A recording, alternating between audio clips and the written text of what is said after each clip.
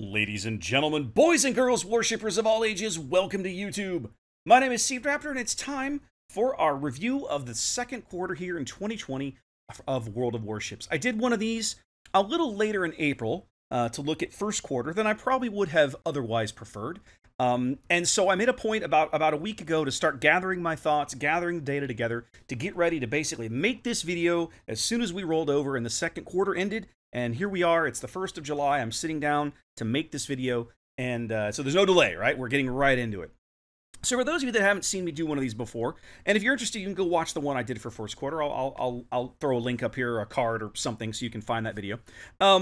Basically what I do is I take a quick review of the patches and some of the major things that have happened over the game in the last few months, because it's very common that you know, once you get, so let's say 2 months after a patch, you don't really remember what's in it, right? If I were to ask you what came to the game in the patch in April, most of us probably wouldn't remember. So what I do is I do a quick refresher, like, guys, this is what actually happened this quarter, and then we go in and we do a little bit of a deep dive into the population, current kind of average daily numbers of each server, and look at that historically. And I'll talk a little bit this time because I've added some numbers to my internal chat tables talking about year-over-year population changes, percentage increases and percentage decreases and stuff, and we can have a talk about that and what those trend lines might mean.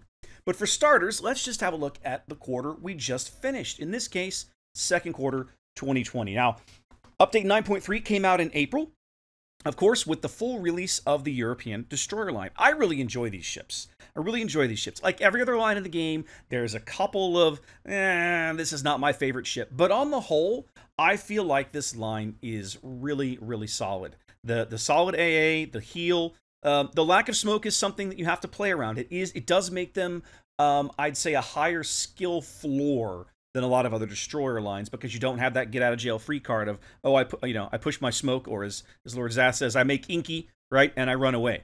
But what these ships are designed to do, they do really well. They have pretty good little guns. They can knife fight with other destroyers effectively, especially when they come in with a health advantage. They have really solid AA, especially at the high end of the line. And as we've seen in some of the submarine battle testing, and I'll get to that in a minute, they're excellent anti-submarine warfare platforms, which is something that I had speculated on but wasn't really sure until we started seeing the numbers in the little submarine training room, and it was like, yeah, these ships are going to be really good at ASW. So yeah, those ships are all, of course, in the game. They came with a new campaign, the Strong-Willed campaign, that awards the fancy named Polish European unique captain at the end of the campaign. I'm not going to attempt to pronounce his name. I will butcher it, so I'll just save everybody the hassle of having to yell at me for butchering it. But yeah, it's anytime they add a new permanent campaign to the game is a good thing. More content is always good. Of course, this patch also came with a new clan battle season, tier 10, 7v7, and of course, as we talked about the last time, carriers for the first time. Now, this caused a lot of knock-on issues, a lot of irritation, a lot of wailing and gnashing of teeth amongst the player base, and I think it's justified. I like so many, I don't feel like carriers are ready for smaller formats like this. Wargaming recently came out with their analysis of this clan battle season, and basically they said in the lower leagues, they were very happy with the variety and the fact that you could take a carrier or a battleship and make it, and your team could be competitive. You didn't have to have one or the other, but essentially they acknowledged that at the higher tiers, without an aircraft carrier, you were basically not going to advance, not able to stay in those leagues.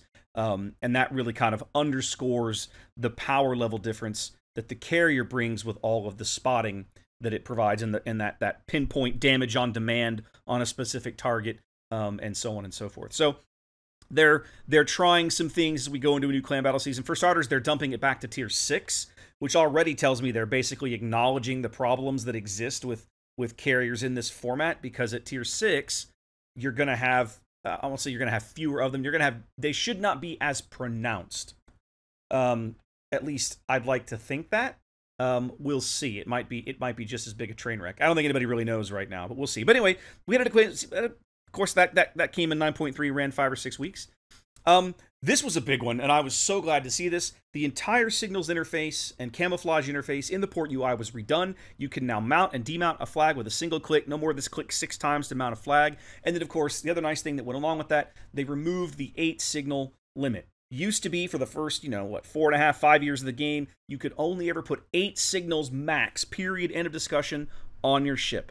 Now, you can only put 8 combat signals, but you can put unlimited economic signals on your ship. And that has been amazing, because now you can stack a camo with just every single bloody economic flag you can think of, and it makes grinding or regrinding ship lines just so much faster. You can rack up a ton of XP in a hurry, and this has been a great quality of life change. There were some more matchmaking improvements. They started changing the number of bottom tier ships that would be allowed in games, in the sense of the example they used in the patch notes was, if you're no longer would you be the only tier 8 ship in a tier 10 game. If you were going to be a bottom tier ship, there would be at least, I think it was at least 2 or 3 other ships in there. I think it's 3 is the minimum total. So if you were the bottom tier ship, you'd have at least 2 other ships on your team, and then of course mirrored matchmaking on the other team of the same type, of the same tier. So no longer would you be the lone poor tier 8 slob in a tier 10 battle, and that's been nice. This change also altered and kind of reduced the number of double carrier games. I have seen a handful, I will admit that. I've been the carrier in a couple, but they're much rarer than they used to be, at least on NA. Now, obviously, I can't speak to any other server. I suspect on Asia that might still not be the case, because Asia seems to have a higher carrier population than the other servers. But on NA, I've noticed that there seems to be a notable drop in the number of double carrier games that I've been seeing. Of course, this was also the patch. They officially moved the unique upgrades into the Research Bureau for research points. So if you hadn't been able to unlock the missions you needed to earn them previously, now you're forced into the research point system to earn them. More changes with this, of course, and we'll talk about that in the next patch. Marceau came to the game for Cole in this patch. Not my favorite ship, but okay, you know, for Cole, whatever. She's all right. And then, of course, the typical round of balance tweaks. We had small nerfs. By the way, you're going to see some repeat offenders on this list, so just stay frosty, okay? Valkyrie, Jutland, and Daring, okay? This is already, I think, Jutland and Daring's second time on the naughty list. This is Akuryu's third time on the naughty list, I think. This was the second time they nerfed her rockets, if memory serves. And then, of course, this is one of these times they went in and they yanked, you know, 20 more AA DPS away from Kremlin, as if that was going to magically make that ship somehow less awesome. Okay, I haven't quite figured that out yet, but there you go. And then, of course, they've started going the other direction with some things, okay? Atlanta and Flint got some buffs to their rate of fire. Colbert got some survivability buffs, which is interesting, given that I believe it is still the least survivable tier 10 cruiser, if memory serves. Really nice quality of life buffs to Pensacola, New Orleans, and York. They all got their bow armor buffed, which makes them a little more resilient to, I believe, 14-inch battleship shells, which is really nice, because they see quite a few of those in the matchmaking they get. And then Hawkins, tier 5 British cruiser Hawkins, got some buffs to her, you know, quality of life stuff, reload, and I think consumables or AA or something. Anyway, Hawkins needed a little bit of love. I know at one point they buffed some of her turret angles, which she also desperately needed, so that was nice to see. As we moved on into May, oh, and then of course Narai. Narai came back. I'd forgotten about that. Yeah. As we moved on into May, we went into update 9.4, which was the pre-release of the big Soviet cruiser split. So now you could start earning early access to Tallinn, Riga. You had the chance to purchase, or I think it was purchase, Ochakov and Pyotr Bagration. And then, of course, they took Kirov out of the line and Moskva out of the line and moved them over to, I think, premium ships. And then they added Kotovsky in Kirov's place. And then, actually, no, the Moscow split didn't happen until 9.5. That's right, we'll get that. So at this point, we're not there yet. And then 9.4 brought with it the submarine testing. Now, this was a really interesting... For starters, I have to give them a ton of credit. This is what they should have been doing with carriers, right? They should have done this with carriers. The carrier changes that were implemented should never have just been dumped on the live server without at least 2 or 3 rounds of this kind of testing to balance the AA numbers, the damage numbers, all this. It would have saved us. Look at all the months of pain we went through at the beginning of last year, as basically the carrier rework was live tested. We were guinea pigs, right? We all lived through it. This time with submarines, they're taking a completely different tack. They're doing it in its own mode with some fun rewards off to the side. They're keeping it its own little thing. Now, this was both good and bad. It's good because by doing it on the live server, you get more people interested. You get more games with humans in it.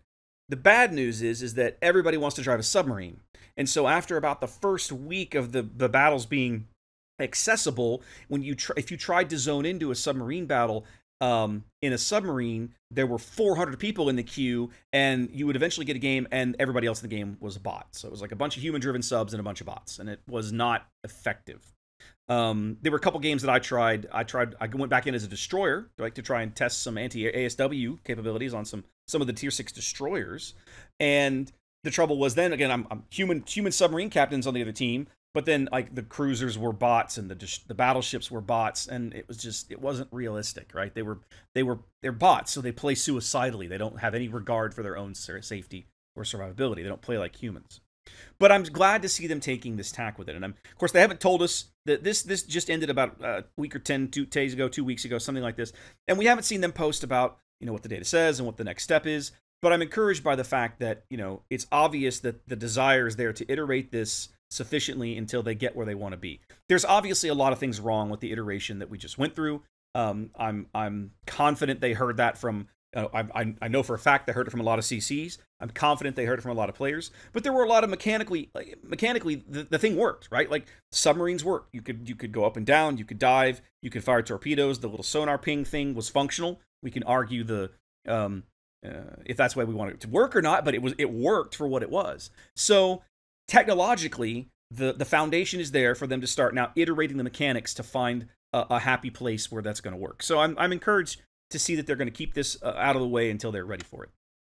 This was a huge one in 9.4. Premium consumables, gone. Everybody now gets essentially the premium consumables that the rest of us have been paying for forever. Everybody now gets that for free, essentially.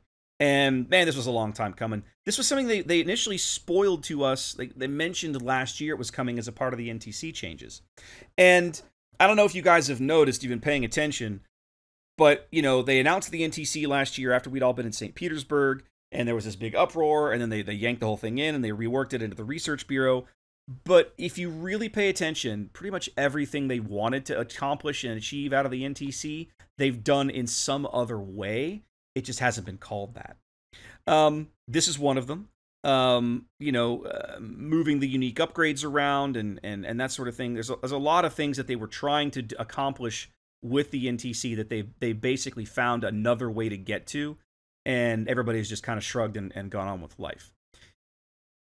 I could do a whole video on that. Let's just leave it at that. But the bottom line is, premium consumables going away is a good thing, because now you no longer have to worry about, let's be honest, you don't have to worry about your derpy teammates. Hey, did this guy take premium better heals or not? You don't have to worry about it. Everybody's got them now. The port UI improvements continued in this patch, which was awesome. I think, was this the one? I forget, was this one or the next one where they revamped? It was the next one. They redid the UI, the armory and the mission interface. But just they're continuing to each patch, and I think there's a new one even coming in the next patch where they're going to redo the upgrade screen, which I can't wait for. So yes, this has been nice. They're finally putting some love into the UI. German aircraft carriers came to the server for super testing. You can call it good, you can call it bad. They're coming either way. So at least they're taking a couple of patches to put them through their paces. And then, of course, we had another round of balance tweaks. Hey, look, our buddies Valkyrie, Jutland, and Daring are all on the naughty list again. I don't know what it is about Valkyrie. This is like the 4th consecutive patch that they've nerfed Valkyrie. And it's tier 3, fellas. Like, are we really that concerned? But apparently we are, so because they keep slapping her.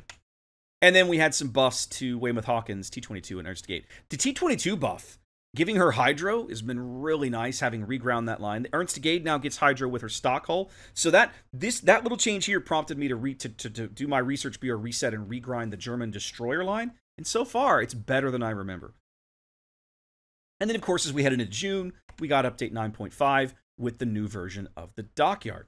Now, this has been radically changed, of course, since the Puerto Rico train wreck from Christmas time. And the entire event, I don't know about you guys, I think the entire event just feels much better. It's much more achievable. They tell you up front, hey, if you want the carrot at the very end of the stick, which is Odin, you will have to spend some doubloons. I think it was 3,000 doubloons or something like this. But you can earn your way up to where all you have to do is spend those 3,000 doubloons. And then the directives themselves are really not that onerous. Like, I have been knocking these out without even making any attempt to do so. By just playing the game the way I regularly play, I've been knocking them out. So I feel like they've hit a sweet spot with the Dockyard. I'm encouraged by this, and I'm really hopeful that they'll continue to use this feature for other ships and other releases down the road.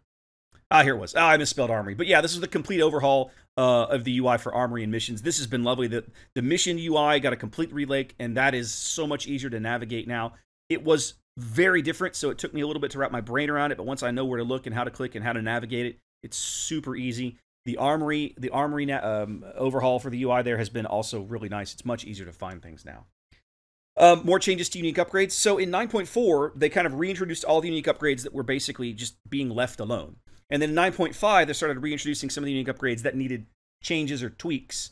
And then I believe they haven't announced it yet, but I think I'm assuming over the next few months we'll start to see them add in unique upgrades for tier 10 ships that have never had them before.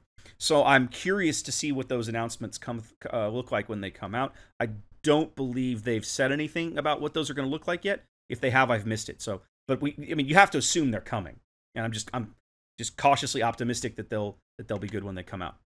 Of course, this was also the full release of the Soviet cruiser split. This, for the first time, this is the patch now. I was wrong earlier. This is where they yanked Moskva out. Nevsky took its place. I say full release. It's actually not quite right. You still can't get the tier 10 ship, which is Petropavlovsk. I don't believe she's going to come out until 9.6. But you can play Riga and start earning XP to unlock your Petropavlovsk now, if you want to be working in that direction. There have been a couple clan brawls in this patch. Of course, we had one a couple weeks ago, and there's one this coming Saturday on the 4th of July. I have never played a clan brawl, but I intend to play the one on this weekend, and the folks in my clan that have done it have said it is just a blast. It's low stress, tons of fun. You get in with some buddies, you derp around, you blow up boats, you can stack some camos and some flags and make a bunch of free XP or whatever. Anyway, it sounds like a lot of fun. I'm looking forward to trying it out. 9.5 brought us the nice buff to the entire German destroyer line. This is another reason I'm regrinding the line to see kind of, does it help? Does the line feel better? How do these shells perform now? But this is a good quality of life thing that I think interestingly came out of one of the Discord Q&As they did. So I thought it was interesting to see. Of course, the Warhammer 40K collaboration coming as it did. It's out in the last 2 weeks, I think. But some fancy camos and some fun commanders and some voiceovers. And then, of course, hey, look, it's our old buddy Valkyrie still on the naughty list. I think this is now like the 5th patch in a row Valkyrie is on the naughty list. I need to go play this ship, apparently. It's the best tier 3 destroyer in the game. Weymouth getting a small nerf bat. This was another nerf here. You see to her use AP bombs, as I recall. And, of course, hey, look, guys, they nerfed Kremlin's AA again. Right. Okay, moving on. Buffs. Again, Hawkins getting some buffs. New York got her reload buffed. And then Ognivoy and Udaloy kind of got, rejiggered. They reoriented. They realigned, I think is the word I want to use. They realigned how the AA, the defensive fire consumable, lined up on those ships so that basically it got its own slot, so you no longer had to choose. And those two ships that lead up to Grozovoy now actually very closely mirror Grozovoy in their consumable choices, which I think is a really nice change to kind of standardize how that section of the Russian destroyer line plays. So let's go have a look at populations. So I'll say what I said last time, okay? For starters, we're going to do this server by server. What you're seeing here is the average daily population of each of these given servers for the entire quarter. There's a website. I'll link it down below. You can go pull this data yourself. This is not some big super secret thing. I just go in and I aggregate this data. I drag a little bar over until I've got an entire quarter highlighted, and it shows me what the average daily login number for that quarter is. And you can see here on NA, just like the quarter before, we've recently had our best quarter ever. Nearly 10,000 average daily logins here on NA, which is pretty stunning. We've never had that big of an average population. I believe our total server peak, the high point, the high watermark for concurrent users, is still back in I think first quarter 2018. They ran some kind of thing. We had almost 20,000 people logged in a couple of times in this February. But for an average, this is really nice. And of course, nice steady trend line. Excuse me. You see here, we're just going in the right direction. So population-wise, NA, very healthy. Game seems to be growing nicely. Now, and I'm going to say this on every one of these slides, so I'll just go ahead and get out of the way. Ordinarily, you see second quarter as a drop-off. Okay, you look here. Second quarter 19, we go from here to here. Second quarter 18, we go from here to here. 17, here to here, right? It's just normal that you've got this drop-off in the second quarter. This is the first time in NA server history on the second quarter that the server has grown this quarter. And now I think it's pretty safe to say that we can attribute a lot of this to quarantine, right? The NA guys, the EU guys in particular, have basically spent the entire second quarter under some kind of quarantine or house arrest or lockdown or whatever bloody word you want to throw at it. And so I think you're going to see these population numbers. They're a bit of an anomaly, right? But it still points, the trend line is still going in the right direction. Oop, wrong direction.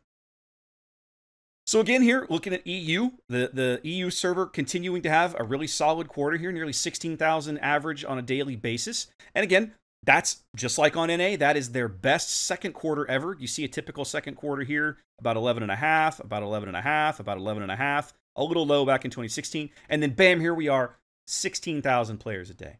So yeah, like to me, there's almost no question that this is not pandemic related, right? Like, ordinarily, these graphs all take a nosedive in second quarter because the weather turns and people are going on vacation and it's getting warmer and getting out of the house and people are traveling. And we don't have that right now because we're all locked indoors essentially, and nobody's flying or traveling anywhere really. So yeah, but it does mean that with 2 or 3 quarters of steady growth here, the EU trend line, which as recently as fourth quarter of last year, when I first started pulling these numbers, it had a nice gentle downslope to it over the life of the server. Now you can see it has a nice gentle upslope to it.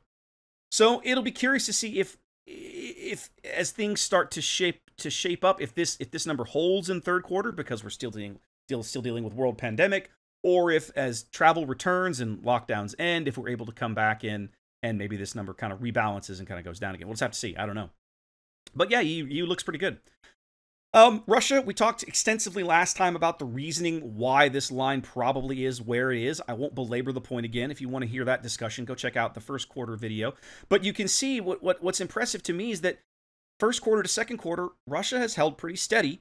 And again, just like on NA and EU, that's almost unprecedented. You see here's first quarter 19, second quarter 19, first quarter 18, second quarter, first quarter, second quarter. So ordinarily, there's a steep drop in Russia, right, as we go from first quarter to second quarter. But this time, kind of held our own in terms of server population. So I feel like, again, this is probably a little bit of pandemic related. I think some of the Russian lockdowns started a little later than they did some of the Western countries. But, for the moment, seems okay. Now, the overall trend on Russia is, of course, going the wrong direction. I don't think that's going to change. I think the Russia high water mark is always going to be back here in the early life of the game. But, I mean, for the moment, things are holding steady. So, okay, seems like they're doing okay over there. And Asia. Now, last time we talked about the ridiculous spike that Asia had seen. And interestingly enough, they've managed to maintain almost exactly the same level of average daily logins as they had in first quarter. We talked last time about that this giant jump might have been pandemic related. This steady hold might be pandemic related. Some of it probably is. I think some of it might also just be that, and we talked about this a second ago, folks just aren't traveling, right? There's just not a lot of travel. So yeah, but I mean, again, a positive trend line, things looking healthy, seems good, right? Like overall, Asia is going in the right direction. And that's something that, again, as late as, the back end of last year, this trend line was going the wrong direction. So these last 2 or 3 quarters have been really, really, really good for the health of the game. I'm not going to show you the percentages because it's not formatted for it, but I'll tell you this. Ordinarily, and I've got the little table, little graph, I've added some table columns to the chart that I have. Ordinarily, the game, the concurrent server, the daily average login between first quarter and second quarter on a global level drops about 15%. That's a normal year. Okay, well, from the first quarter to the second quarter, the average population of daily logins drops off about 15% ish, depending on where you are in the world. Okay, this year globally, it's held steady. It's actually up just a smidge over normal, about 4%. But that's a staggering rebound from usually you're down 15%. Now you're up 4%. Year over year, the second quarter population of the game is massively up, well over a third, 35% better than this time last year. And you're seeing 2 things at play there, in my opinion. One of them is the pandemic, and the other one is the fact that last year in second quarter, we were in the middle of all the giant mess of carriers changing, and you just never knew what was going to change, and did it work, and it was a failure, and I think a lot of people just stayed away while all that went on, and then as things settled out at the back end of last year, you saw some folks coming back. And as things have continued into this year, some of those folks have clearly stayed. So again, now you're just seeing this graph is just everybody on the same page, so you can kind of see the trend lines as they all overlap. EU remains the most populous server, but if you look, Russia, NA, and RU, this nice kind of steady little clump here, around 10, 12,000 apiece in terms of daily average population. That's really nice. That's really nice. One of the things that people asked for the last time I did this was, show us everything on one slide. Show us the global average. So here it is. Here you go. This is literally just, if I took all of these numbers from this slide by quarter and added them up, this is what it looks like, okay?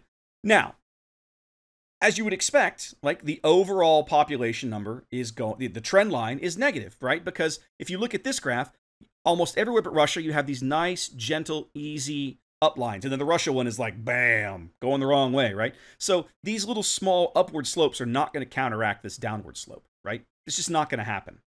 I will point out, though, while we're here, if you look, the global average daily login population here, almost 50,000, right? That is the best quarter since launch. Look at this. Third quarter 2015, way back here, 52 and change. Here we are, second quarter 20. Best quarter since launch. And again, you're probably seeing some pandemic related. Ordinarily, I would expect this number to be probably down around 40 or so, right? If that's 35 seems to be normal for second quarter. But when you look at the population gains you're getting in Asia and everywhere, I would expect this number to be higher than traditional for second quarter. But it would still be, this line would still normally probably drop. But this year, it didn't. Global politics matters. But what happens if you take Russia out of this? Like, we know Russia is kind of dragging this down in terms of the trend line. Let's take them out. So now if we take Russia out of the equation, we put them in, we pull them out, this is EU, NA, and Asia all added together. We've just left Russia out. And now you see those servers did just have their best quarter ever. Even better than launch in terms of population, daily average logins in terms of, people at average population at a given snapshot of the mode of the day. And that nice positive trend line, of course, carries over as you would expect. So much like we looked at in first quarter, overall, right, population of the game is very healthy. Every server has plenty of people to blow up, plenty of people to shoot at. Trend lines, and if you play anywhere but RU, trend lines are all going in the right direction. As I've said repeatedly, I think a lot of that has to do with the world situation. On a normal second quarter, we wouldn't see that, but here we are. Be curious to see if we hold some of these numbers or if things continue to tick up as we get deeper in the year. I don't know. We'll find out. I'll see you guys again with one of these at the end of, let's see, would be the end of the end of, probably we'd be looking at early October, wouldn't we? Yeah. So guys, until then, be safe, wash your hands, and I'll catch you next time.